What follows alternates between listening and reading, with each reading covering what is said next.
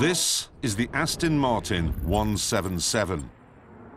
Compared to Vantage and Vanquish, it is a rubbish name, and frankly the car deserves better, because it is the most powerful and most expensive Aston Martin of all time.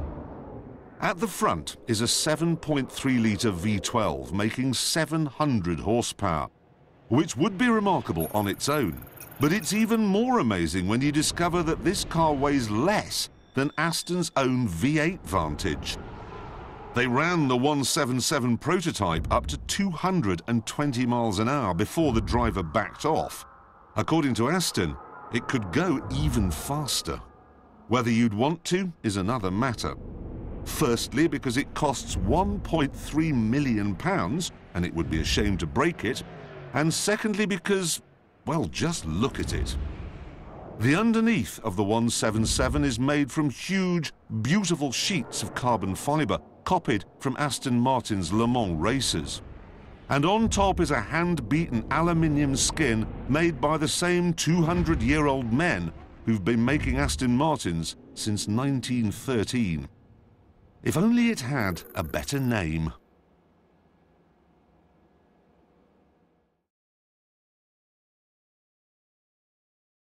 The 1930 Bentley 8-litre could have become one of the world's greatest cars, like the gargantuan Bugatti Royale. But it was launched in London in 1930 with a price of £1,850. Back then, that was a lot. Especially since at almost exactly the same time, the Great Depression arrived in Europe. As a result, only 100 8-litres were ever made, and the car's failure brought Bentley to its knees. Within a year, it was sold to Rolls-Royce. Of those 100, only 78 are left, and every one is unique. This was a time when companies like Bentley sold you the bottom half of a car, the chassis, engine and wheels, and then left you to find a coach builder for the body and the seats and the roof. So this car shares its huge 220 horsepower, 6-cylinder engine and 21-inch wheels with all the other 8 litres, but the rest, that was always a one-off. On this one, for example, the roof opens down the middle, so when it rains, those on the left could opt to get wet, while those on the right could stay dry. Strangely, it was an idea that didn't catch on, just like the rest of the Bentley 8 litres.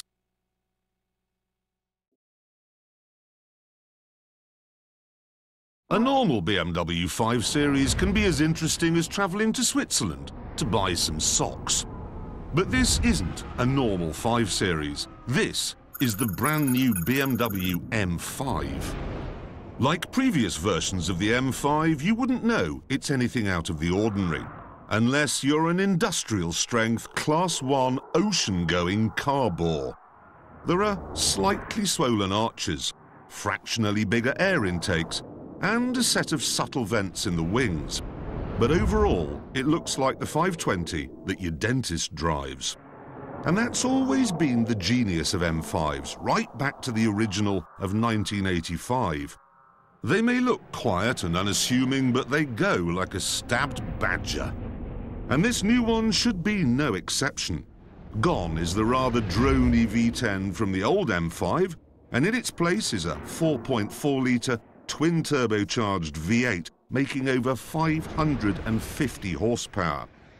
The pointlessly complicated and stupidly annoying gearbox of the old car has gone too, to be replaced by a 7-speed double-clutch flappy paddle system that should make changes as silky as Pierce Brosnan's underpants.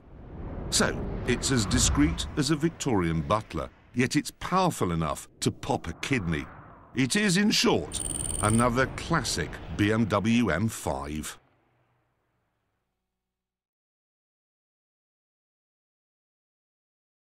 Above 155 miles an hour, they stop trying to classify hurricanes. 155 miles an hour is a Category 5, the kind that killed 12,000 burly Texans in 1900. There is no Category 6, because if there was, there'd be nobody left to classify it once it had passed. The Bugatti Veyron will pass through the air at 252 miles an hour, so you have some idea of the forces of nature at work here, and the reasons why it needs to haul that vast aeroplane wing into the airstream to keep it stable.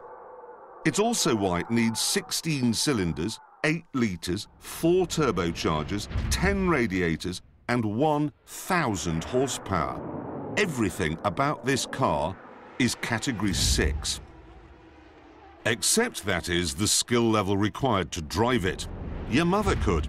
A flappy paddle gearbox developed by people who develop Formula One gearboxes, and a four-wheel drive system developed with some considerable amount of head-scratching by rocket scientists means you just get in and drive.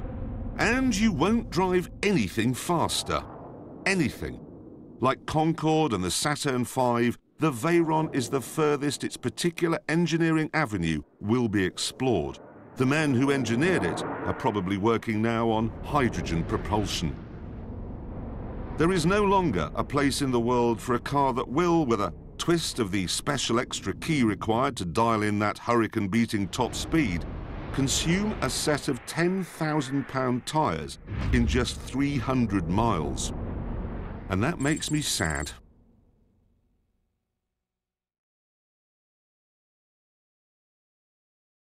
If the DeLorean hadn't existed, Tom Clancy would have had to invent it. This wasn't really a car. It was part of a bigger storyline that involved the British government, the feds, and a silver-haired anti-hero with some extremely odd ideas. The DeLorean itself was perhaps his oddest idea of all. An unpainted stainless steel sports car with gull-wing doors and, thanks to a wheezing 130 horsepower Renault engine hanging off the back, almost no performance whatsoever. The DeLorean quickly developed a terrible reputation, and that only got worse when famous American owners got locked inside by the failing electrics. It was a disaster, and production ended before Steven Spielberg made it a time-traveling film star. If you want one now, there's a man in America who can build you a new DeLorean from old parts. But he won't be the real deal until he gets on the FBI Most Wanted list. If you wanted to win at Le Mans at the end of the 1950s, you needed to be driving one of these. The Ferrari 250 Testarossa wasn't just beautiful, it was frighteningly effective. It dominated the 24-hour race in 1958 and again in 1960. And then, just for good measure, when the opposition thought it could breathe again, it won again in 1961. Its close cousin, the 250 GTO, might be the most valuable car the world has ever seen, but the Testarossa was the one that took the silverware. For all its beauty, the GTO had to make do with class wins, where the Testarossa beat everything. Its name comes from the red paint the engine builders daubed all over its cylinder head, because, well, that's the only colour paint they have at Ferrari. Testarossa means red head. And sure enough, its 3-litre V12 engine, made by old men in oily workshops with lathes and drills and unfortunate industrial injuries, had a volcanic nature. There is sweat and blood and a bad attitude in every Ferrari 250 Testarossa. This is the very latest mid-engined V8 Ferrari, the 458 Italia. Pretty, isn't it? And that's not something you can say about many of their efforts from the last few years. The 430 had a front end like a leering idiot. The 348 looked like it had crashed into a Venetian blind showroom. But this looks just right. Its appearance isn't just for show either. Those black fins in the front grille flex under air pressure, so the faster you go, the more they bend out of the way to improve aerodynamics. And there are no engine intakes to spoil the sides because they've been moved underneath the car. So it looks fantastic, and its 4.5-litre, 562 horsepower V8 means it has the guts to punch you repeatedly in the back of the head. But that alone wouldn't be enough. Some of its ancestors have been as incompetent and terrifying as having brain surgery performed by a baboon. As it turns out, the 458 is better than that. Much better. In fact, it's a sharp-handling, smooth-riding, savagely fast masterpiece. Of course, it's not perfect. For some reason, they've put far too many buttons on the steering wheel. The dashboard screens are so complicated they can only be worked by Bill Gates, and personally, I'd still rather have the brutal Mercedes SLS. But I can't deny that the 458 is a great car and a proper Ferrari. This is only the third Ferrari in history to be called a GTO. The first, the 1962 250 GTO, remains the world's most valuable and quite possibly the world's most beautiful car. But its form came from its main function, as a racer. Likewise, GTO number 2, the 288 of the 1980s, was also made to go racing, only for the rules to change at the last minute, leaving it with nowhere to race. And now we have this, the third GTO, a slightly softened road-going version of the 599 FXX. It has 670 horsepower and a sense that it's constantly plotting new and exciting ways to physically harm you. But that's not the only reason why I don't much care for this car. The real reason I'm no fan is because the O in GTO means homologation. It means racing. And this 599 will never race, nor was it ever intended to. In essence, then, it's just a lightened, pumped-up version of the car a successful plastic surgeon would drive. You might think Ferraris should be mid-engined, and this one isn't. You might think Ferraris should have V12s, and this one doesn't.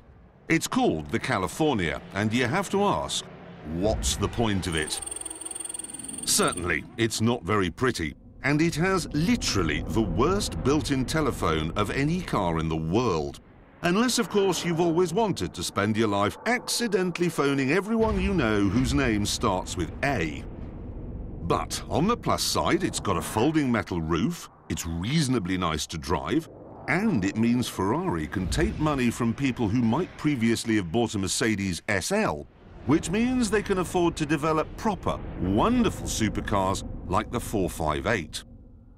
So, you see, the California does have a point, after all.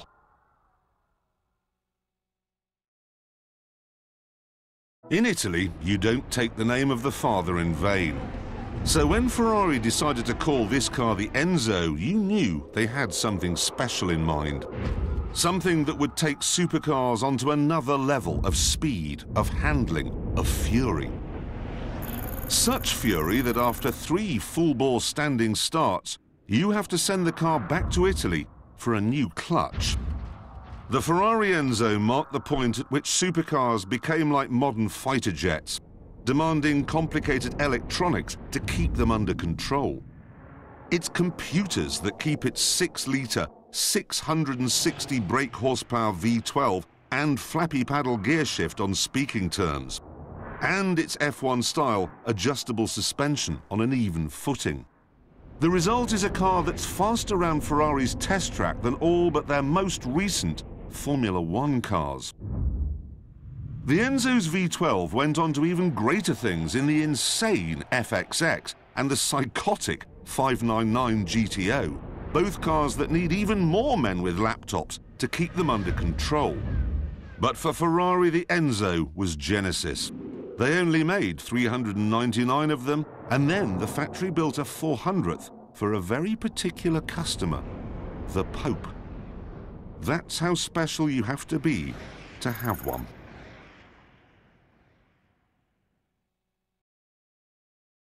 Back in 1995, Ferrari had a problem. How could they follow the extreme and extremely wonderful F40? The answer was this, the F50, a road-going Ferrari with the V12 engine from a Formula One car bolted in the back. Except as it turned out, it didn't feel bolted in the back. It felt bolted to your back. As a result, the abiding memory for anyone who drove an F50 wasn't the ferocious acceleration or the 200-mile-an-hour top speed. It was the sense that you'd had a furiously spinning washing machine full of bricks hammering directly into your most sensitive pain receptors. Add in the fact that it liked to bite back in the corners, and what you've got here is actually the recipe for 4.7 litres of total misery. It was a very bad car, and it was ugly. Still, at least it made them try harder with the Enzo.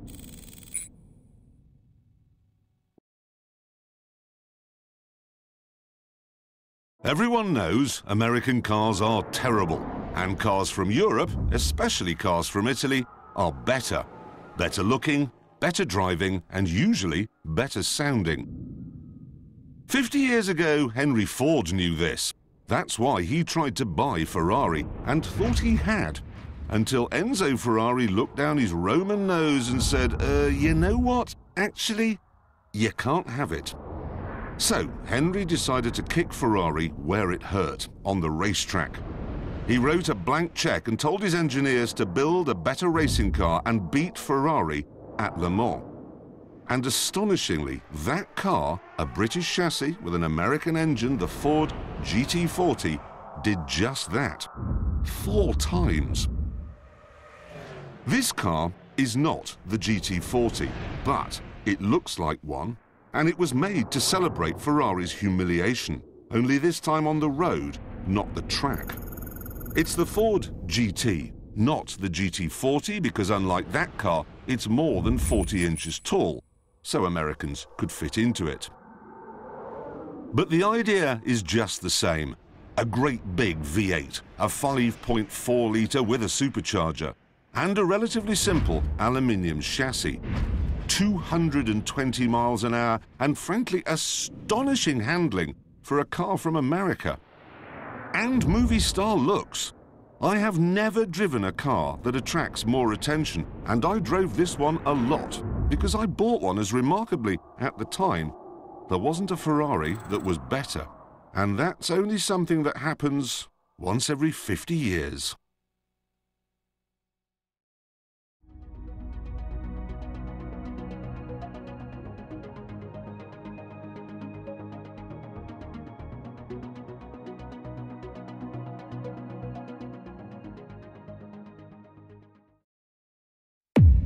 nizzulive.